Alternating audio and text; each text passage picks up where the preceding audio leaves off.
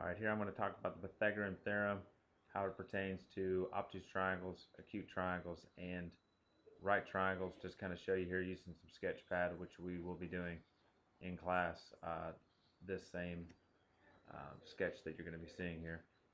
We made ourselves an obtuse triangle here, ABC, went ahead and measured each of the three sides. Using the Pythagorean Theorem, which is a squared plus b squared equals c squared, we went ahead and squared each of the three sides. Took the two smaller sides, which here happen to be BC and AB, took their squares and added them together, which ended up being 68.9. Compared that to the third side, and you'll notice that the c squared, or the larger side when it's squared, is still bigger than the other two combined, and therefore you can identify the triangle as being obtuse. Looking at a different example here, this is an acute triangle. Same setup, went through. This one's a little bit different in lettering, DEF. Squared each of the sides.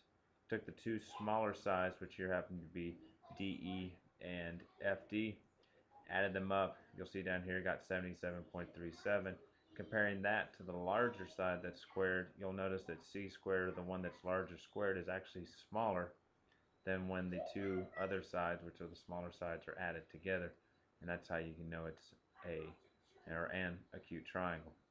The Pythagorean theorem is really set up for right triangles. Notice we've got a triangle here of GHI. Measure the angle GHI to be 90, verifying that it's a right triangle. Took the two smaller sides, which here were GH and HI, squared them, added them together, and then comparing them to the other side squared, you'll notice that they're both equal to one another, and therefore that means it's a right triangle as you do it. So again, if the c squared, or the longer sided squared, is bigger than the two other sides, that would be an acute triangle, or obtuse, I'm sorry. And if the two sides added together are bigger than the other side squared, that makes it an acute triangle. Those are the ways that you can tell the difference.